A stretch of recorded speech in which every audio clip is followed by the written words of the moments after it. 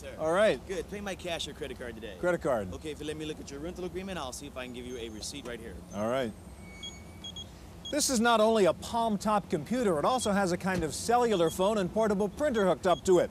It's used by these Hertz rental agents to check in cars, and it's essentially taken the place of the old desktop terminals that they used to use. Today, you can have the power of a computer in your Palmtop, from the full-fledged computers like the Atari Portfolio to the specialized units like the Sharp Wizard or the Casio Boss. Today, we'll take a look at the full range of Palmtop computers on this edition of the Computer Chronicles.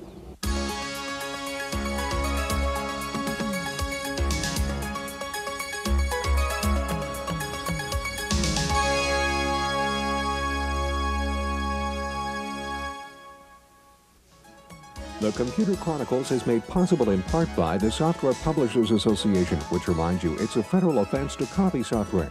The SPA provides information on how to stay software legal. Funding is also provided by PC Connection and Mac Connection, and by Byte Magazine and Bix.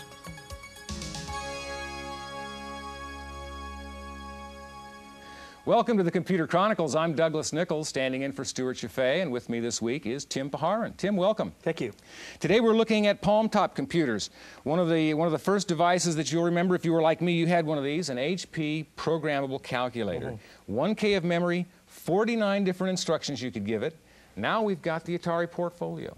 You can run any MS-DOS program on this device, and other than the fact that it's got a small screen, it is an MS-DOS PC. Right. The question I have for you today is, what's the point? Do we need to continue to miniaturize these devices, or might it be just as reasonable to spend more time on the RISC-based systems, or perhaps upgrading and making more powerful the laptop systems?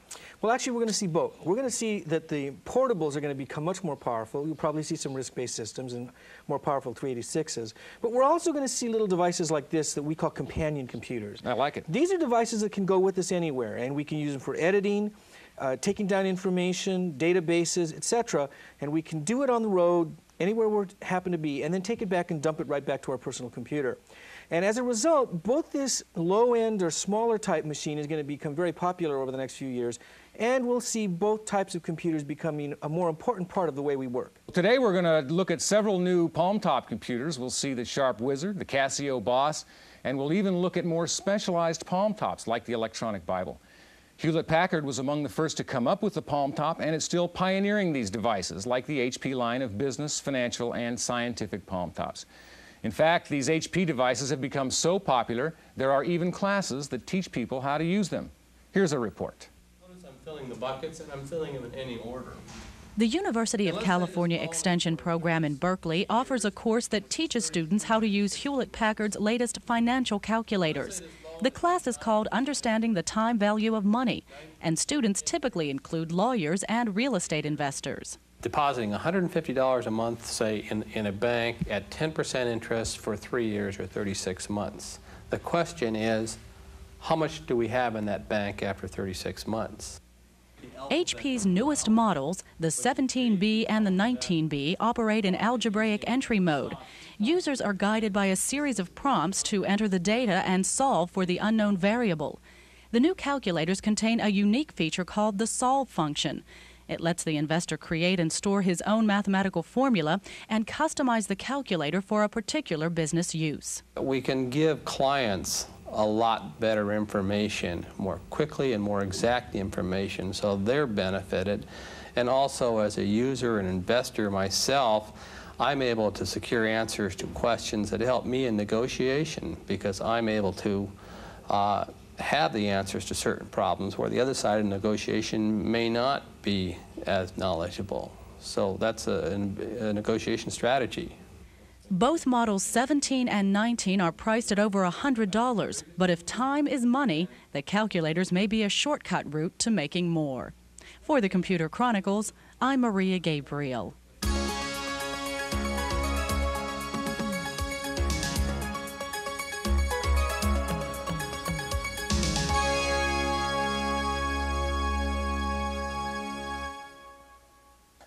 There are two companies that have led the way in developing Palmtop computer technologies. Here to show us their products are Mike Weiner, CEO of Selectronics, and Peter Yonellos, president of Franklin Electronic Publishers. Tim. Mike, these little devices have been on the market for a while now, and they're fascinating and have actually started to get a lot of response in the market. What do you think the impact of these are going to be? It's a very significant impact. Just in the last year, these two companies represented here have done over $100 million worth of business and growing. We've just launched in Europe and in Japan. The impact is very significant because I think that these type of computers are going to touch more people in the years ahead than PCs and Macs have touched to date, and that's a lot. That's a large number. We're talking about these units in all representative companies, over 4 million units a year now, and growing very rapidly. So I think the impact will be dramatic. Peter, I want to take a look at your spelling ace, but before we do, I want you to tell me what's going to guarantee that if I buy one of these for my brother-in-law, I don't go over there and find it in the bottom of his drawer along with all the other things I buy him. Well, Douglas, you still might, but I don't think you will.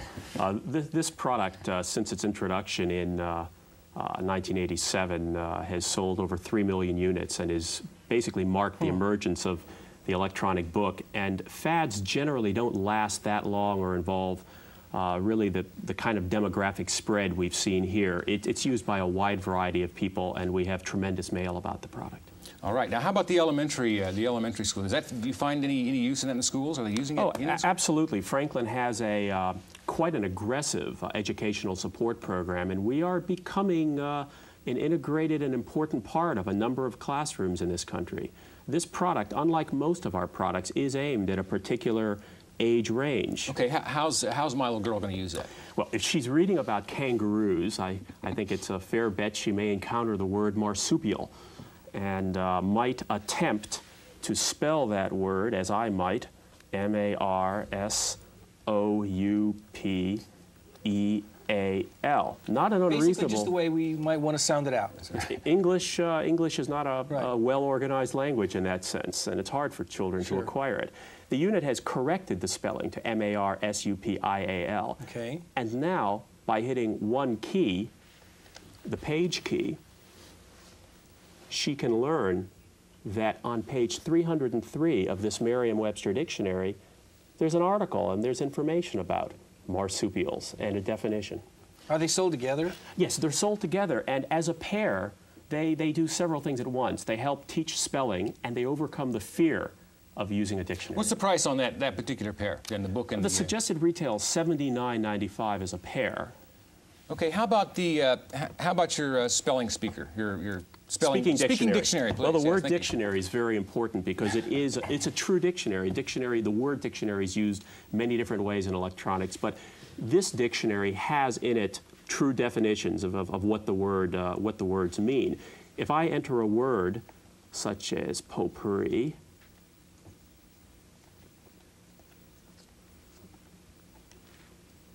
I can quickly read about that word.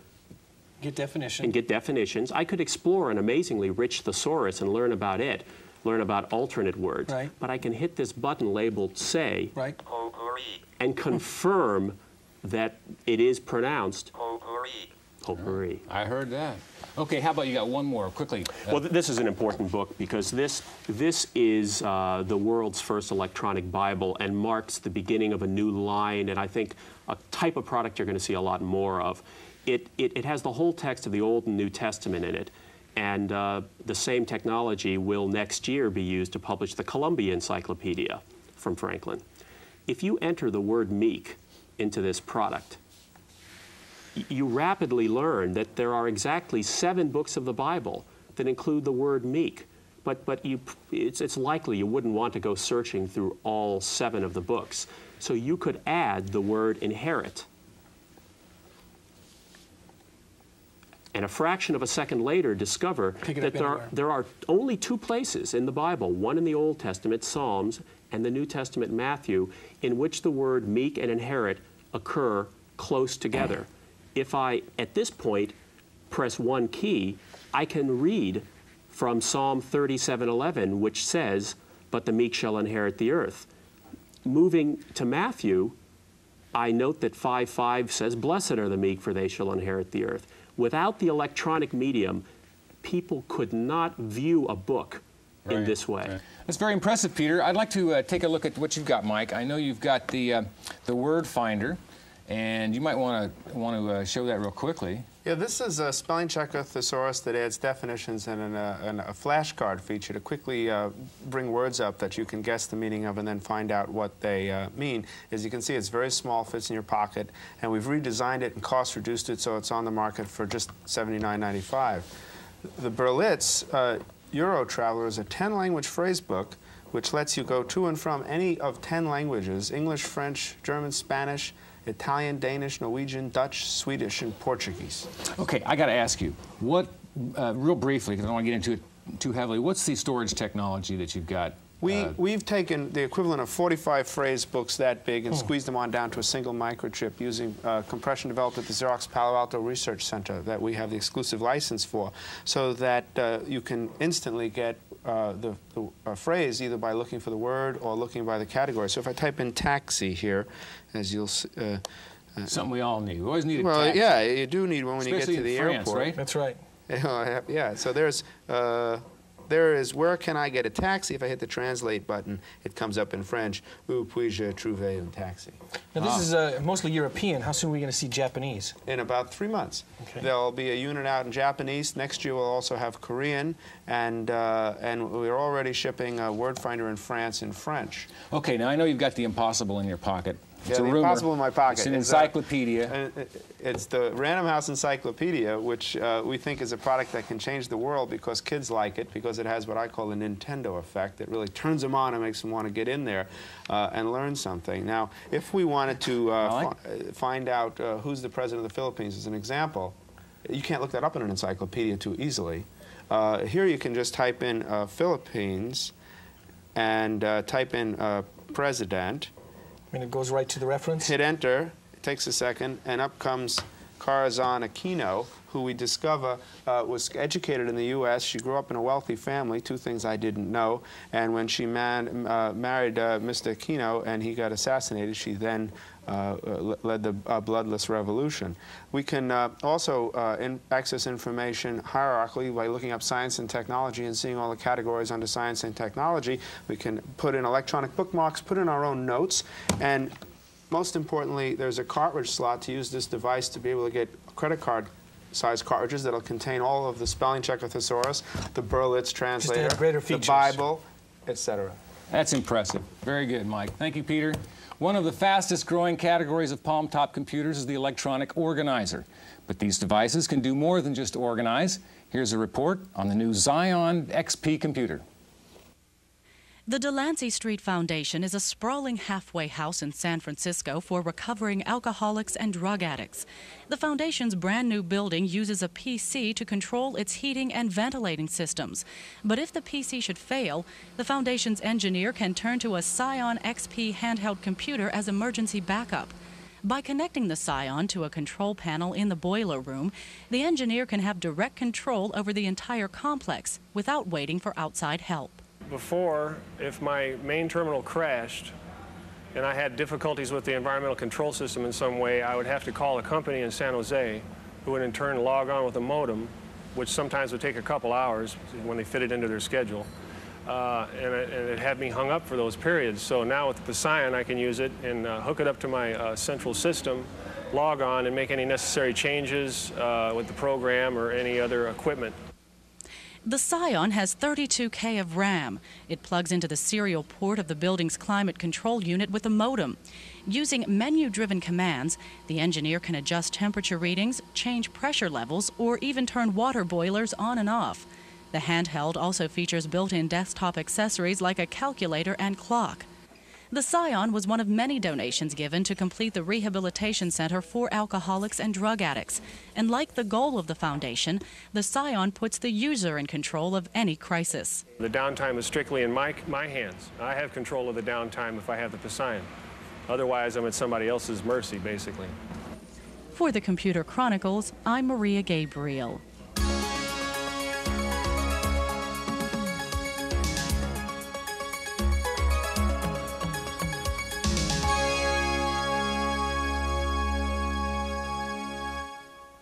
Palmtop computers cover a wide category of products, from organizers to Palmtop games.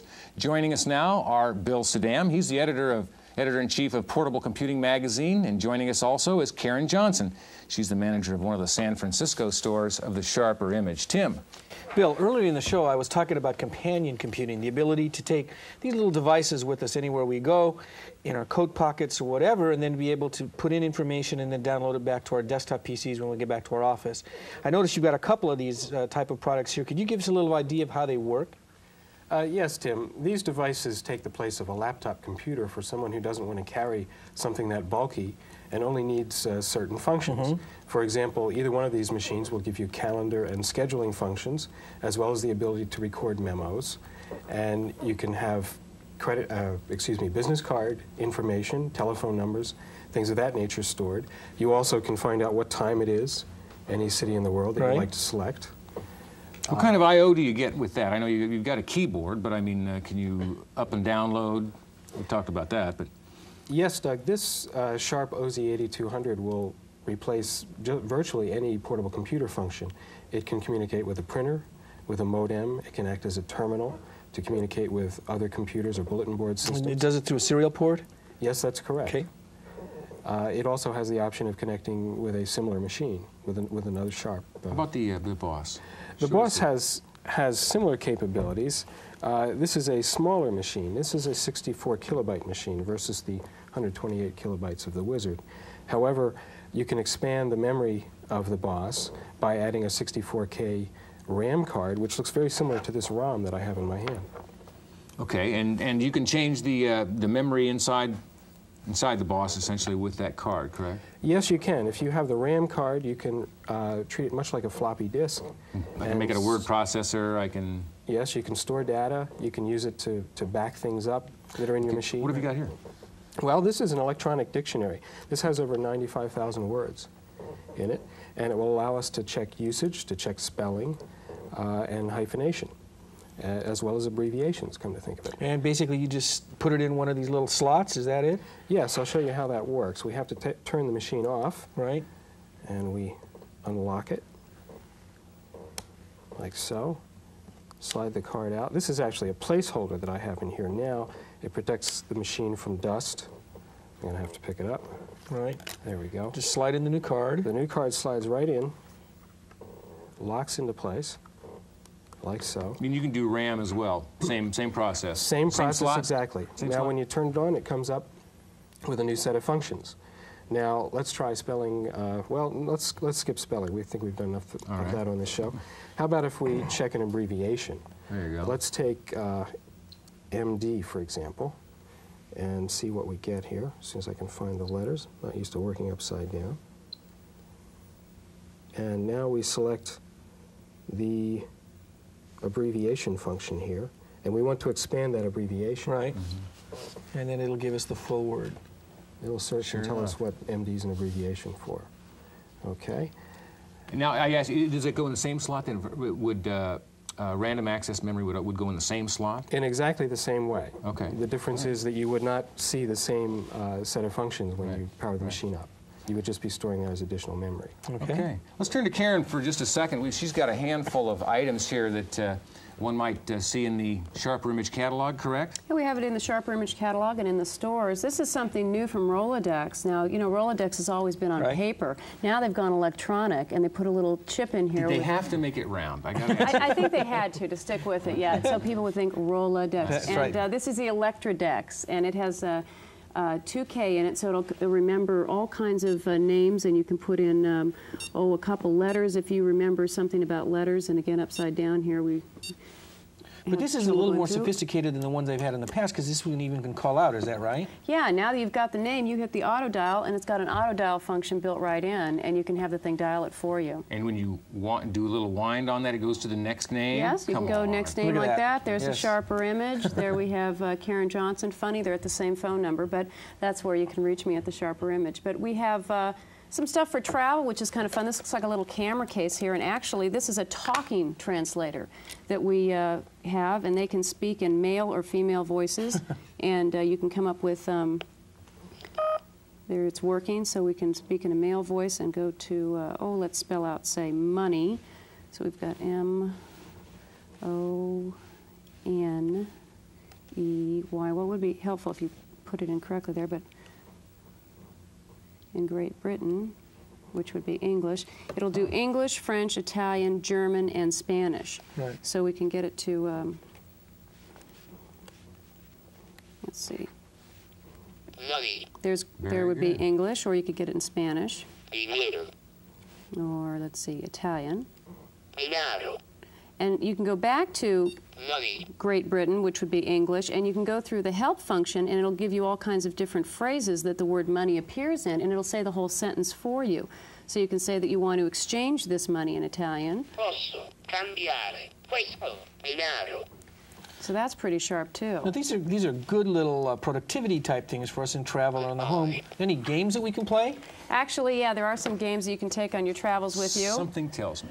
Or even with the rain coming up, the golfers like this 18-hole golf course of some of the best golf courses around. Spyglass, Augusta's on here, and all you do is turn it on, and you've got a little golfer. You can choose your club and get up to the hole, and by holding the button down, actually it takes a little skill to bring this along and actually swack that ball right up the middle. Oh my gosh. Duck hook, wasn't it? How did I do that? I'm not sure. Yeah, I'm not sure. It's cheaper than buying a lot of water balls. It could have been straight down the middle. But it really does help you hone in on your golfing techniques, because you have to use the right club to hit the right distance, and that's something that you're thinking, so you're thinking golf, and when you get back out on the course, you can play better.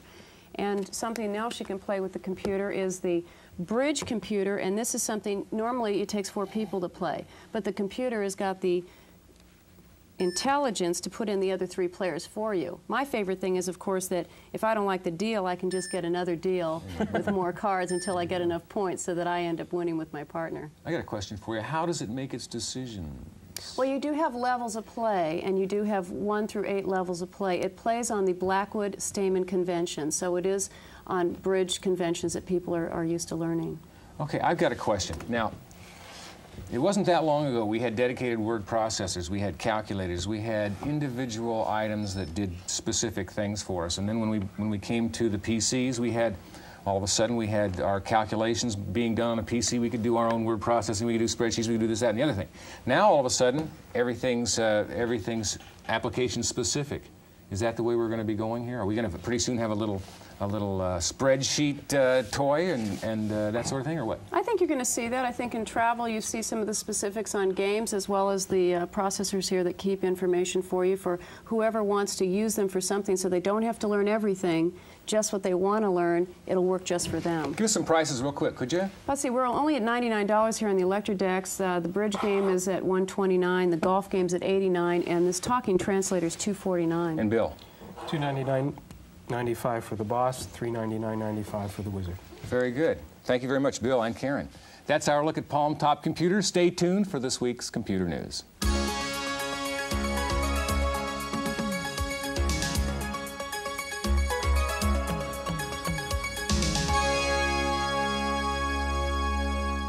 In the random access file this week, some new products are being announced for the new Macintoshes. Farallon Computing has introduced Disk Paper, a software program designed to simplify document distribution between networked Macs, regardless of the type of Mac on the network. Disk Paper creates multiple representations of any document and then sends the appropriate image needed by the receiving computer. Disk Paper is priced at $150. It will be released later this year. A new Canadian company called AView Technology has come up with an add-in board that will let PCs display television images. The board allows PCs equipped with multi-sync monitors to toggle back and forth between a full-screen video display and a full-screen computer display. The card only allows viewing of the video images. Since the signal is not digitized, it cannot be frame-grabbed or displayed in a window. If you subscribe to the caller identification feature offered by your phone company, Rochelle Communications has a product for you. It's called Caller ID Plus, and it links your PC to your phone service using both hardware and software.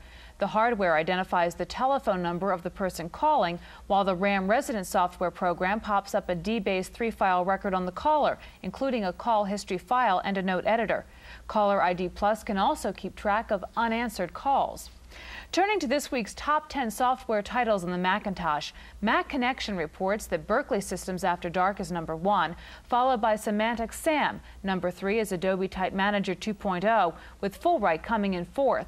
In 5th place is Quicken for the Mac. Rounding out the top 10 are Microsoft Word, Pyro by 5th generation, Excel, Peter Norton's Mac Utilities, and Disk Doubler from Salient.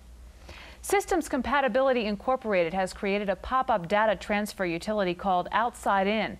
The program provides direct data transfer from over 50 different file formats.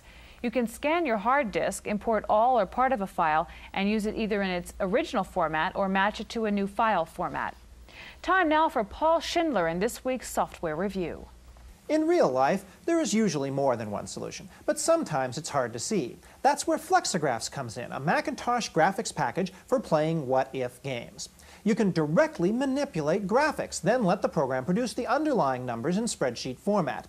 This is a visual and interesting way of approaching a difficult business task. You can have standard, clunky Mac dialog boxes or graphical ones. You can lock a wedge. You can change the total size of the pie. If you don't like pies, you can change the color of patterns, or use line charts or bar charts. In case you think you may want to get back to where you started, you make a ghost marker of your original position, and when you're done, voila, there's a spreadsheet underneath.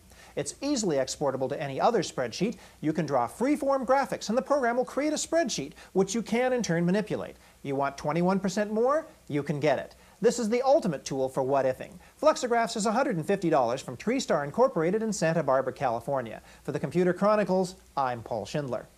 For the millions of flight simulator enthusiasts, Microsoft has released a new scenery and aircraft design program.